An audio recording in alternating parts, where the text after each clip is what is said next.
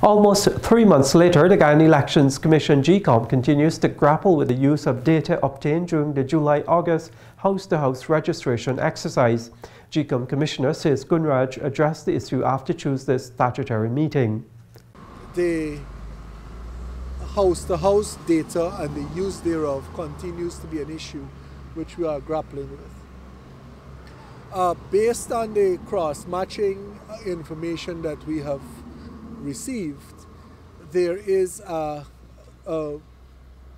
number of forms that did not attract a hit from the cross-matching report number about 60,000. On the face of it, one would want to suggest or assume that those are new persons.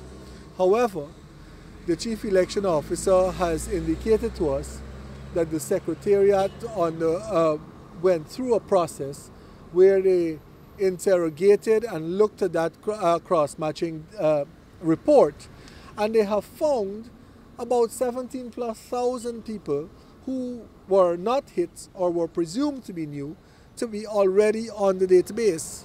So what we do with that information is anyone's guess. There is a lot of contentious debate in the Secretariat about what is to be there. We have taken decisions to contact the service provider of the fingerprint cross-matching, but that is where we are.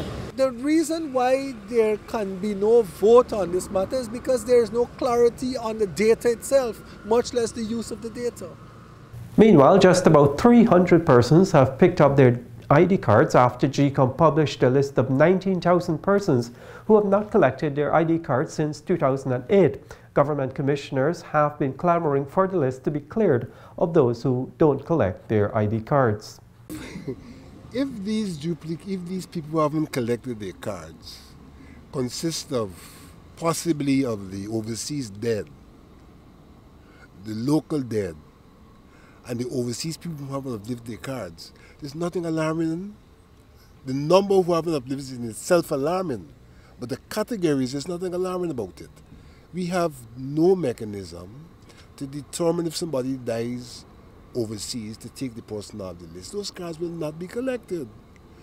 We have no mechanism, even locally, if people die and they don't register their death to take the names off the list. So for me, there's nothing alarming. We just need to deal with the issue to ensure you don't have these names hanging around to be manipulated in the electoral process. But Mr. Alexander, how do you... Huh? They still will be on the list. Well,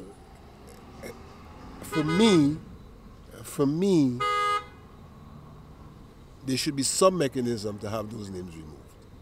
Was the decision taken on the hiring of preliminary, what's the word, temporary staff?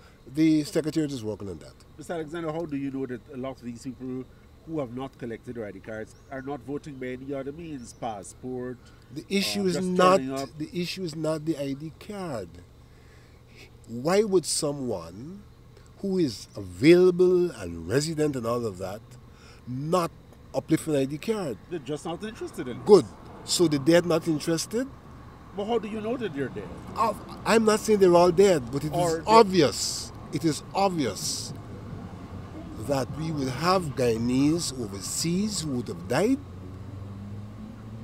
who would have been registered, and that there's no mechanism, first in the instance, for them to uplift their card overseas, and secondly, for us to know that they've died. But how do you know that any or most of them have not been using other forms of identification or just turning up to polling stations and voting in the past? I think from observation, we don't have that large number of people who don't use ID cards. That's one. But secondly, whether or not they've done it in the past, we have made an effort to say to these people, come and uplift your cards.